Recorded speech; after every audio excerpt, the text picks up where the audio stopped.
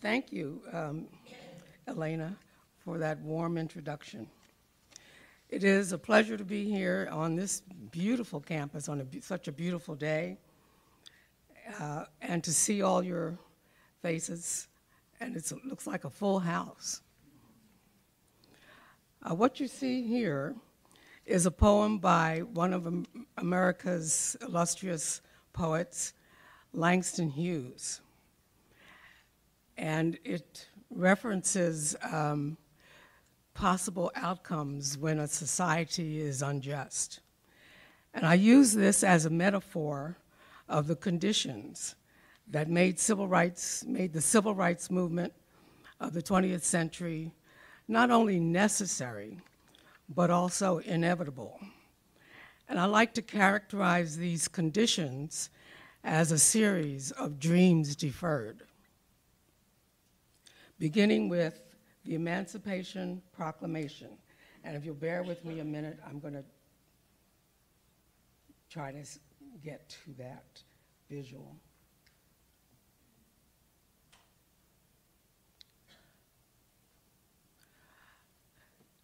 From the earliest days of the President Lincoln's administration, abolitionists and members of his party and freedmen had urged the president and Congress to seek full emancipation of all of the slaves. But Lincoln's proclamation only freed those slaves in the Deep South, the states that had seceded from the Union. And Mr. Lincoln, through this proclamation, continued to hold in bondage those slaves in the border states, where the president had authority to set them free. So Mr. Lincoln chose, however, to reward the slave owners in those states for their loyalty and disregarding the moral issue of slavery. For the slaves who were hoping for freedom, this was a dream deferred. Now, let's see if I can, excuse me just a minute.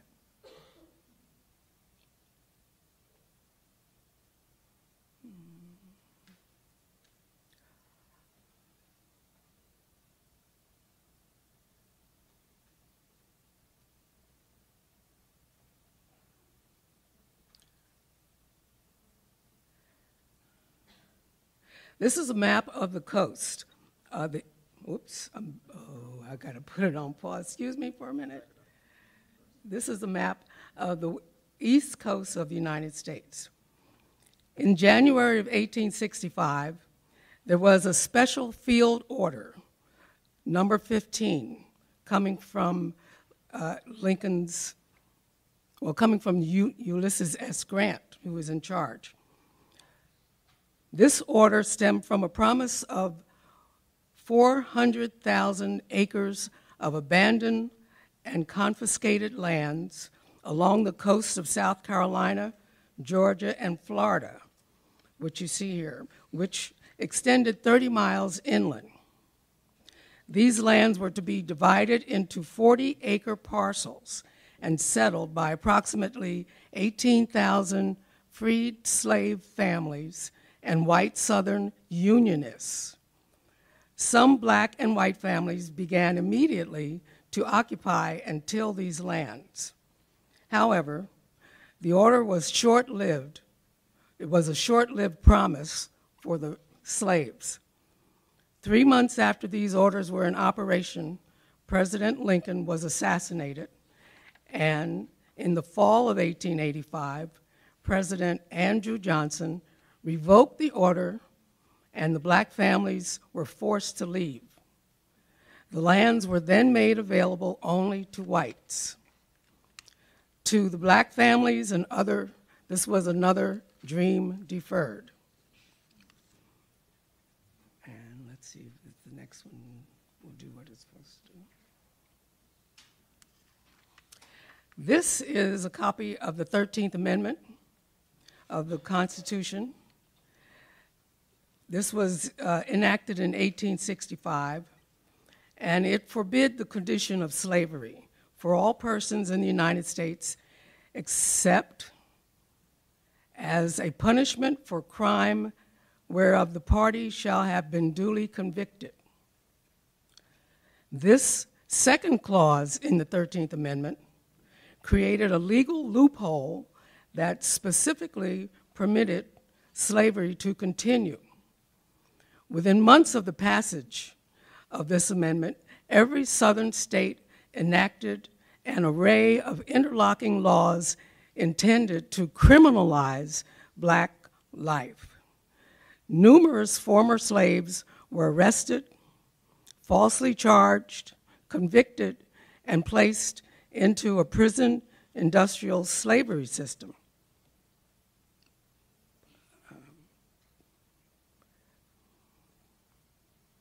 And the vestiges of this still exist today.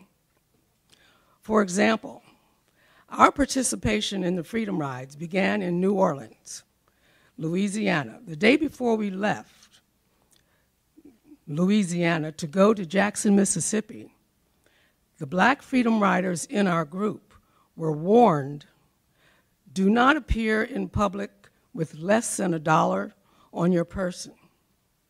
We wondered why. And that's because that would constitute the crime of vagrancy, for which any black person could be arrested, charged, and placed into involuntary servitude. So for all African Americans, another dream was deferred.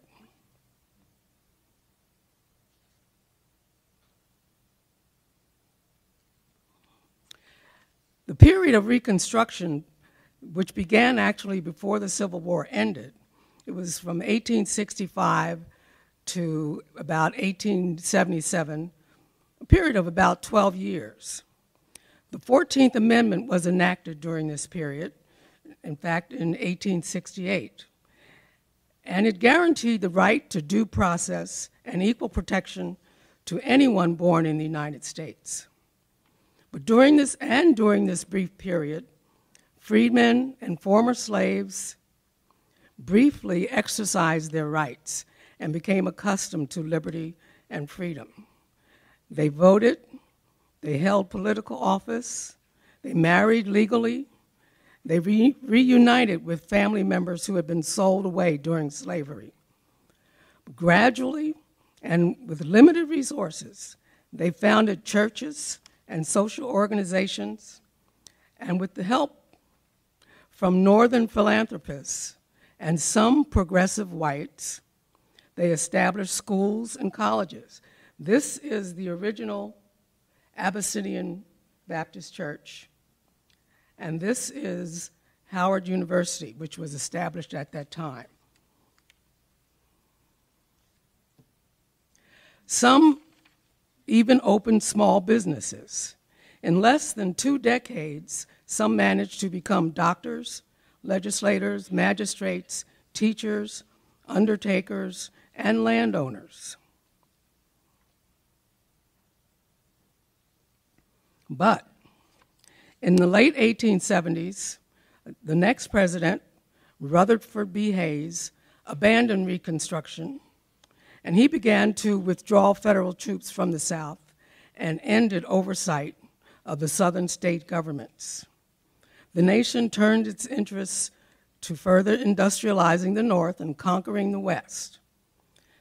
And the white South, left to its own devices, took the law into their own hands in outright defiance of the 14th Amendment. They used the rope and the rifle to dismantle the freedoms granted by the 14th Amendment. Some of you are so young, you might not know those 2 slides that I just showed. They were people being lynched.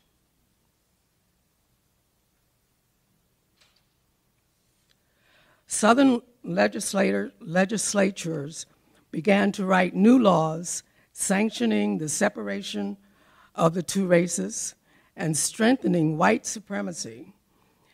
These measures were known as Jim Crow laws, and some of you may have heard of them. These were passed in every Southern state and applied to every facet of life. There were, for example, segregated lunch counters, segregated prisons, segregated public parks, segregated restaurants, segregated cemeteries, segregated hospitals.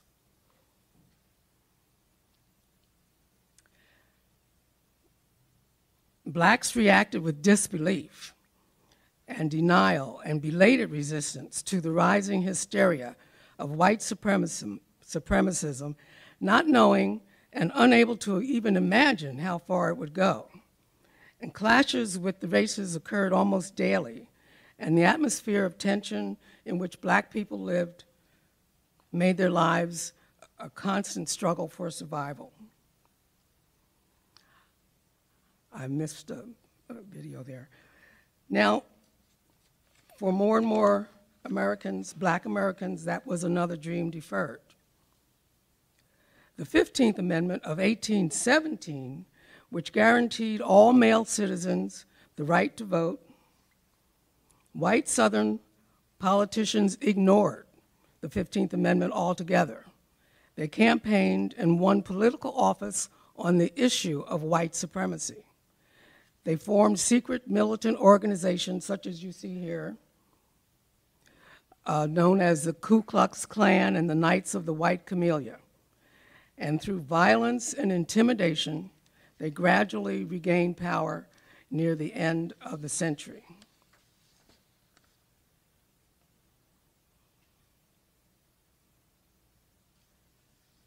They revised their state constitutions in ways that effectively disenfranchised blacks.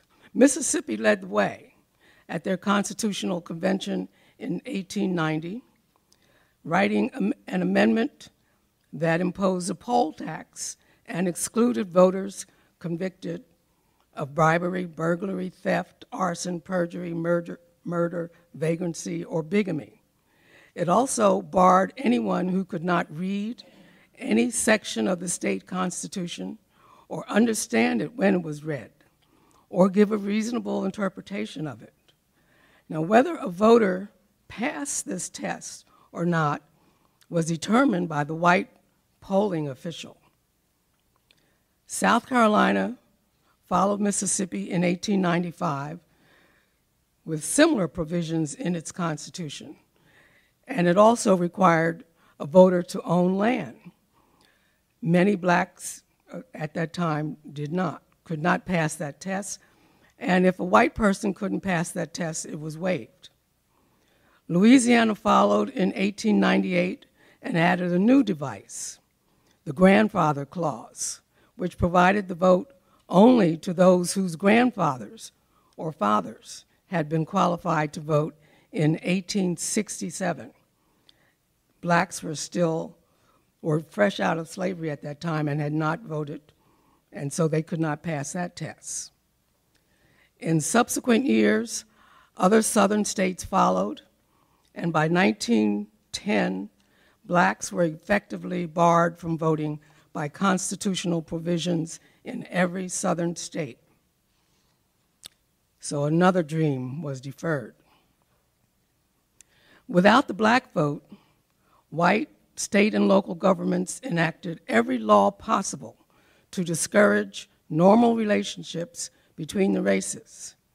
Blacks and whites were separated on trains, in buses, in the depot waiting rooms, on train platforms, on parking lots, in taxi cabs. That's parking, taxi cab. And, of course, drinking fountains. There were separate drinking fountains, and theaters had separate entrances. Blacks had to go around to the back.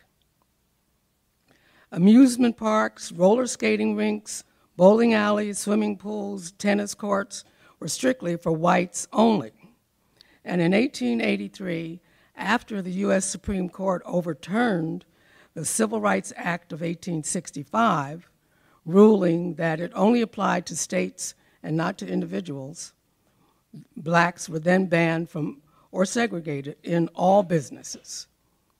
many, many more dreams were deferred.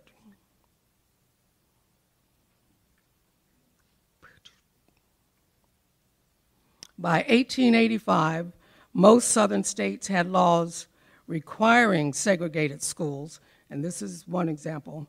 And in 1896, the Supreme Court upheld segregation in its separate but equal doctrine set forth in Plessy versus Ferguson, a doctrine which stood for nearly 60 years. A major, major dream deferred. By 1905, every southern state outlawed blacks from sitting next to whites on all public conveyances.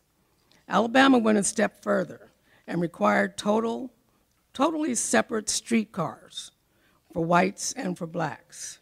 By 1909, a new curfew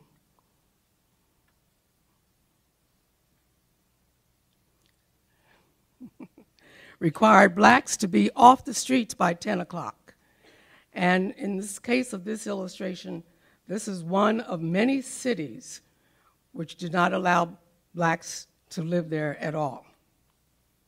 By 1915, black and white workers in South Carolina, for instance, could not work in the same room or even go up or down the same stairway at the same time.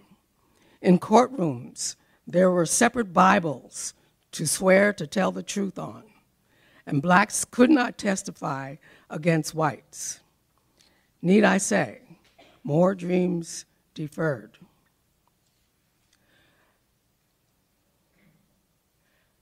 With all these dreams deferred, blacks did what humans have done for centuries. When social and economic conditions became untenable, they did what the Pilgrims did under the tyranny of British rule, what the Jews did during the spread of Nazism. They did what human beings looking for freedom throughout history have done. Almost 6 million African Americans left the South to rebuild their lives in the North and the West. This is an illustration of one such family. Some of them walked.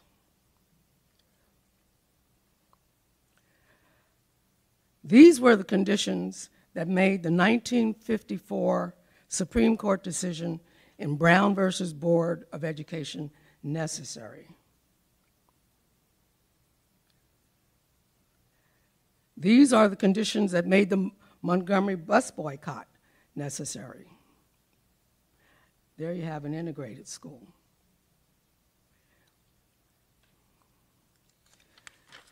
These were the conditions that made the sit-ins necessary in 1960. And this is the initial group that sat in at Woolworth's lunch counter.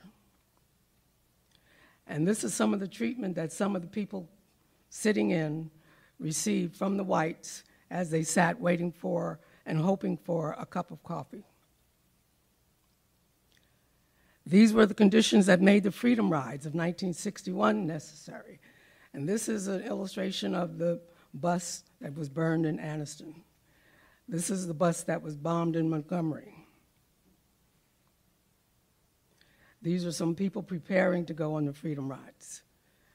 And this is Dr. Singleton when he was arrested. And this is me. These were dreams deferred. These are the dreams of which Dr. Martin Luther King spoke on that memorable day in 1963. And these are the conditions that made the civil rights movement of the 20th century not only necessary, but inevitable. And I'll turn this over to Bob.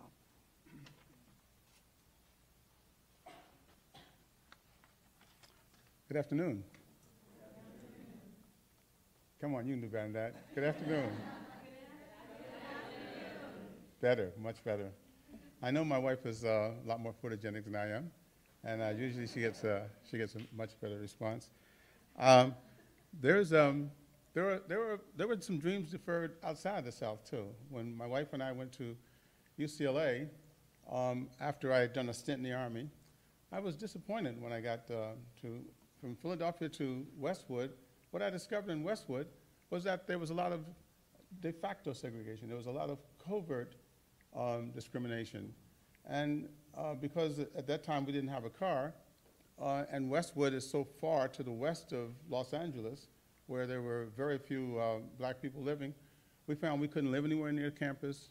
When we tried to apply for an apartment, for example, they would tell us, oh yeah, the apartment's open. When we called up and we went over there, they'd tell us, oh, I'm sorry, we just let it go. And when I tried to get a job, they would say, oh yeah, this job is open. And then when I went to walk into to the place of employment, sometimes they have a big sign up there saying equal opportunity employer. When I showed up, they said, oh, someone just got that job, I'm sorry. So I was not the kind of person who would take that lightly. I found there were a lot of people on campus who felt just like I did, that we should do something about that. And we discovered that there had been an attempt to get an NAACP chapter on campus, but it had not succeeded at that point. So I got myself elected president of the UCLA NAACP, and on the grounds that we need to do something about that, try to get the chapter on campus. And sure enough, once we went through all the motions, we got the chapter on campus. And the UCLA NAACP immediately started organizing people to go and do something about the discrimination in Westwood. And we had some slides that have those on there, but somehow they got mixed up. But what we did is we would send a black couple in to ask for an apartment, or a black person to go in and look for a job, and they get turned down. Then we would send a white person right behind them, who in every respect was just as okay.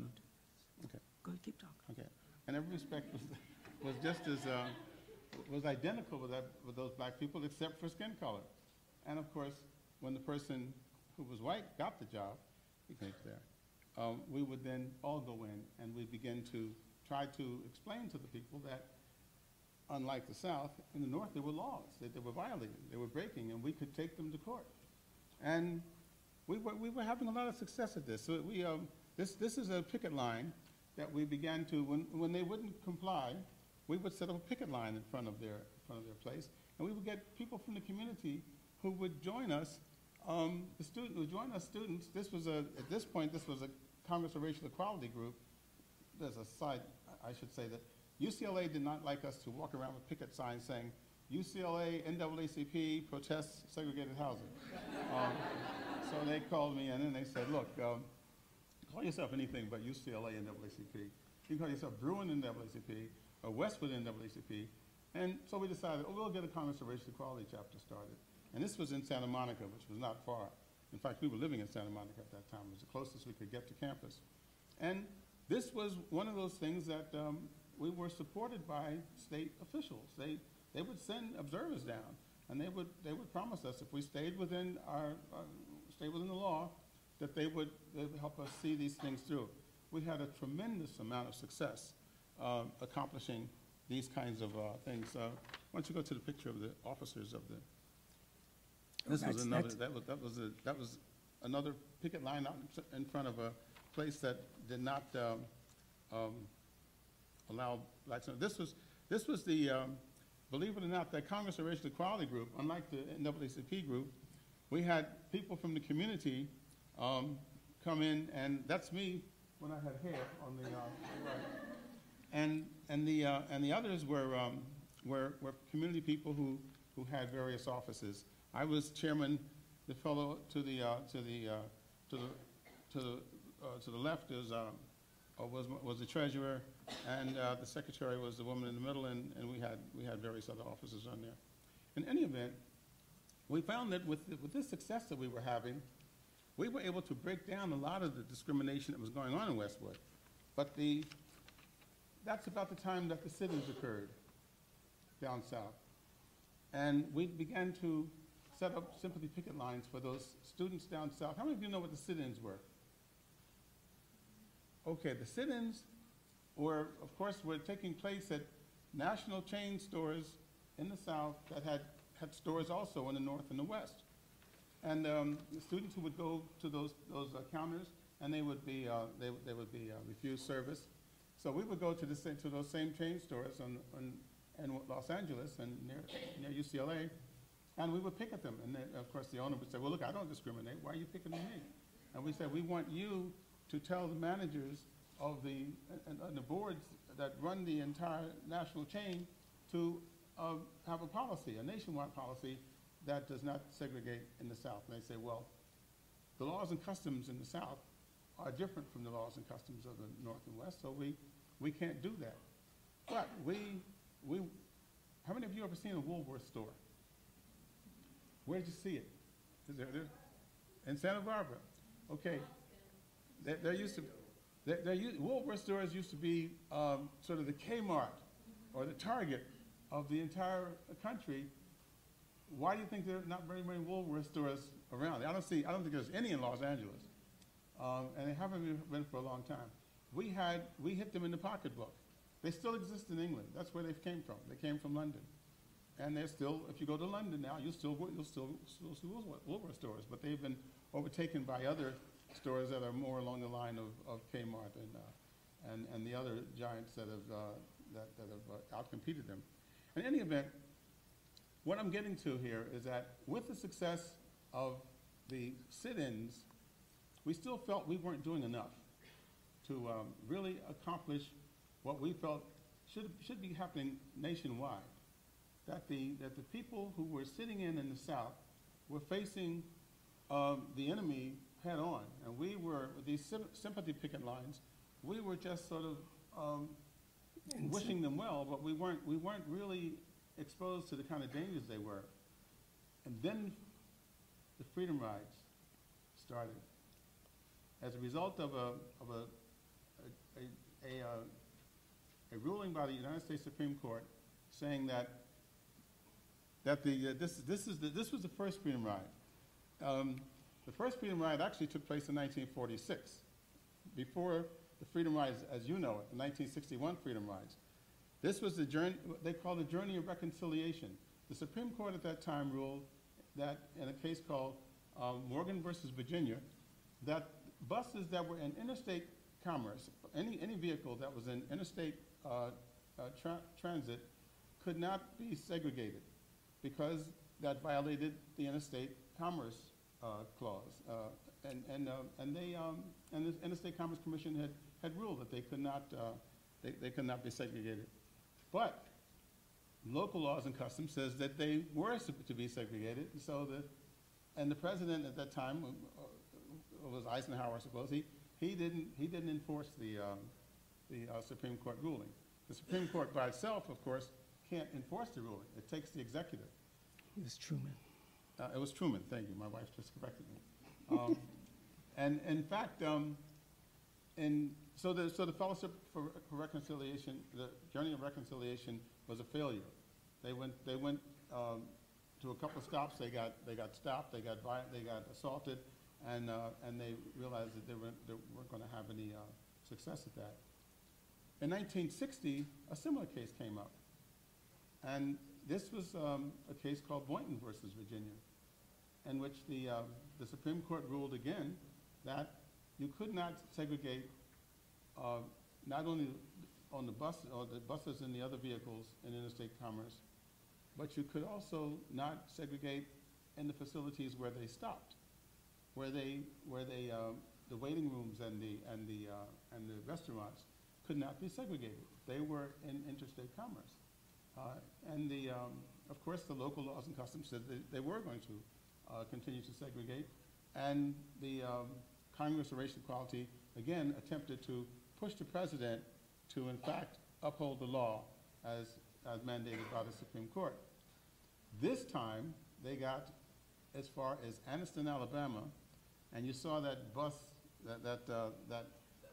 this background map shows you where a number of them went from the beginning, but you saw that burned out bus on a picture, on a slide that my wife showed you previously. And that burned out bus, the people who were on the bus had gone through quite a few of these cities. They started in Washington, D.C., you can see at the top of the map, and they got down all the way down to, they had some difficulty, but they didn't run, and it was in Anniston, right about in the middle of the map, that you can see where they had the most violence perpetrated against them, and in fact, they almost lost their lives. The people who threw a Molotov cocktail into the bus, they slashed the bus's tires, first of all, then they threw Molotov cocktails into the bus, then they tried to hold the bus doors closed so that the people on the bus, and it was like 60 or more people on the bus, they were trying to burn them up. They were trying to kill them. They were hoping that this would send a message to the rest of the country that they didn't want their state and local laws broken, even though they were violating the laws of that were of the federal government, which supposedly in interstate commerce were the laws that prevailed. Since they didn't, but what happened, it was very fortunate that the gas tank on that bus exploded before the people actually all burned up and died. When the gas tank exploded, the people who were holding the doors closed jumped back, and the Freedom Riders were able to get off. And but they had a meeting right after that. All of the civil rights organizations got together and said, look, we've been approached by the federal government, by the Attorney General, in fact, to please have a cooling off period. There is, at this point in time, the chance that the Klan and the others who were trying to stop the Freedom Rides, that they would, in fact, continue to try to kill some Freedom Riders. So they wanted this cooling off period for that reason and for other reasons. The other reason being that Kennedy was trying to negotiate with Khrushchev about human rights. But he was in a weak position trying to talk to Khrushchev about human rights in Russia and the Soviet Union, when in fact, in his own country, in the South, there was these human rights violations were taking place. As a result of that meeting, they almost called off the Freedom Rides. Except there was one group of students there, about your age, and they said, if we call off the Freedom Rides now, then violence will have won. And you've taught us that nonviolence under Gandhian techniques should continue until we convince everybody that nonviolence is stronger than violence. The leader of the National Student Movement, which later became part of this, the Student Nonviolent Coordinating Committee, was so determined to stay that Attorney General Kennedy's special assistant, his name was Siegenthaler, said, do you realize that some people are going to die if this happens? And she reached into her pocket and she took out a piece of paper and said, we've already filled out our wills. We know we might die, but we want to keep this, we don't want violence to prevail over nonviolence. And all of us are willing to be those fresh troops, and we want to continue. Well, Siegenthaler realized that under those circumstances, he just called Bobby Kennedy and said, these people are not going to stop. There's not going to be a cooling off period. You better send some troops down. And that's what Bobby Kennedy did. He sent troops down, and they got out of Alabama, but when they tried to get into Mississippi, Bobby Kennedy had a discussion with the governor of Mississippi, Ross Barnett, and Ross Barnett said, let them come to Mississippi. We got something for them. And he said, you mean you're going to violate, you're going to attack them again? He said, no, we're going to jail them in Parchment Penitentiary. And they will, I think that'll stop the Freedom Rides.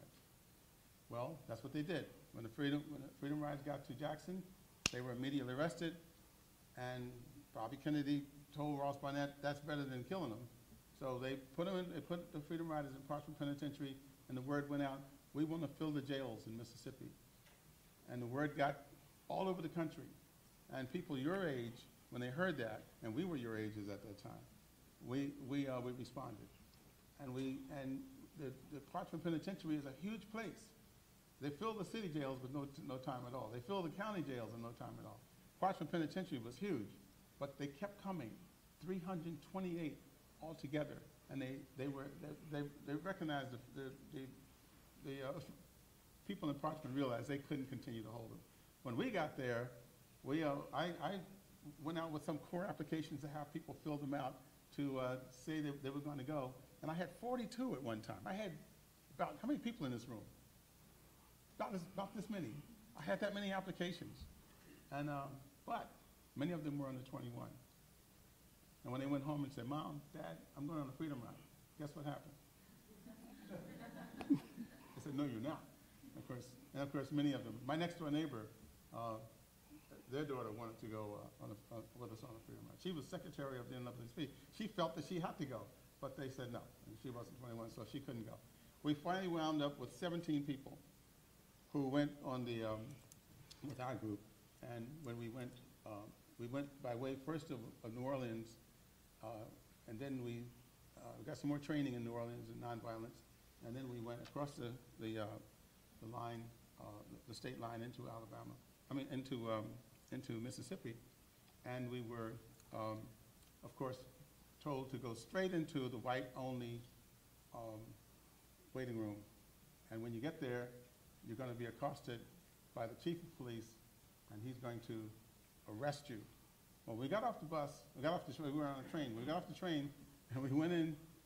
There was an ugly crowd out there. I was kind of glad to see the police, to tell you the truth, because when we got into the place, we didn't know what was going to happen. And in fact, and I'll let Helen take the rest of the story, I didn't want her to go, because that's what I was afraid of. We had no idea what was going to happen once we had seen the burning buses, we had seen the violence, we had seen the screaming people, Neanderthals on television. I guess it was television, newspapers, but they were. It was television. It was television too. But Helen. I insisted. Insisted on going. There was, again, it made no sense to me for him to recruit others who were your age, women and men, to go on this Freedom Ride, and knowing that they might be injured, and then to turn to me and say, "But not you. You know, you're my wife. I don't want you to go and get hurt." But think of the dilemma I had. I had to sign a piece of paper saying I would be nonviolent under all circumstances. That if attacked, I would simply, absorb the punishment. But there's my wife standing next to me. And my wife's father is shorter than she is. Was shorter than she is. But he's a tough little guy. And if he knew I stood there while someone was beating up his daughter, I'd never be able to go back to Philadelphia. I knew that. That was part of it. The other part of it was that I was not Dr. King. I was not philosophically nonviolent. I was not Gandhi. I was tactically nonviolent. I was willing to be nonviolent for as long as it took to do what we were doing for our demonstration. But if I caught that same person around the corner the next day, I was no longer in the demonstration, and something might happen. That is not what the Congress of Racial Equality wanted us. That's not the way they wanted to be. They wanted us all to eventually grow to that level of philosophical nonviolence. I was trying, but under these circumstances, I knew that I was not going to, if someone tried to assault my wife. And the other problem was that in the final group that we went with, there was only one black woman. We knew that they were going to divide us by race and by gender when they put us in the paddy wagons. We didn't know where the paddy wagons were going to go, but she was going to be, well, no, when they took us to jail. The paddy wagons took off with groups in them.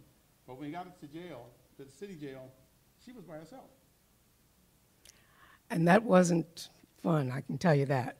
However, before we left, as Bob mentioned, many of the people who had signed up, the students, mostly students, had called their parents and asked permission to go.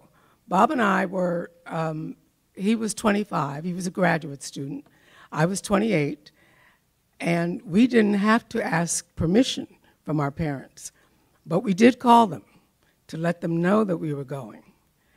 And that was not an easy thing to do either, because neither of our parents wanted us to do it. They just didn't have the authority to say we couldn't do it. In fact, my mother asked me, well, let me just tell you, one of the reasons I was going to go, no matter what Bob said, was because I had been raised, my mother was from Virginia, and every summer as I was growing up, my mother and father would take us down to our grandmother's house, my mother's mother, to visit her. She had a little farm down there, and it was in Lawrenceville, Virginia, about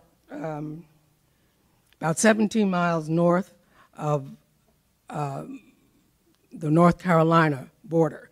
So we had to go deep into Virginia. That's my mom. And this is the trip from Philadelphia to Virginia. And back in those days, there was no interstate highway system. So my father, who was always working on a car of some kind, well, first of all, my mother would have to be up all night cooking chicken, rolls, potato salad, whatever other vegetables she could for a family of 8, because I'm number 3 of 8 kids. And over those years, just as often as not, she was pregnant with the next one. And so she would complain that this was really difficult, but we were going to see Grandma. But this sort of spoiled the trip, so, spoils your summer vacation. And I could always feel the tension in the car. That's my father. He was always good at putting cars together. And so we never had a new car. That's your father in the middle, right? Oh, that's my father in this hat bending over. And there's the car. He did a pretty good job. So we would get in the car and go down to Virginia after my mother had been up all night. And I could always feel the tension in the car, because here was a man with his wife and his family who was really helpless if anything should happen to us on those back roads. And we couldn't stop and get taken care of, waited on at a restaurant. We couldn't stop and go to the bathroom. We'd have to pull over to the side of the road. And this sort of bothered me every year when we went down, because, like I said, it sort of spoils your vacation. And after you get down there was always these signs, which I've shown you previously, indicating where you can't go and what you can't do and when you can and cannot do it. And this was what I grew up with. And in 1954, I was back up in Philadelphia and had already graduated from high school. We were sitting there in my girlfriend's house and watching her TV, and the program was interrupted with the announcement that the Supreme Court has ruled in the case of Brown versus Board of Education that the segregated schools are not constitutional. And that was another surprise to me, that even they don't even go to school together down there.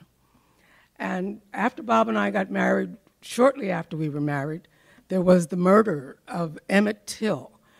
I don't know if, have any of you heard of that?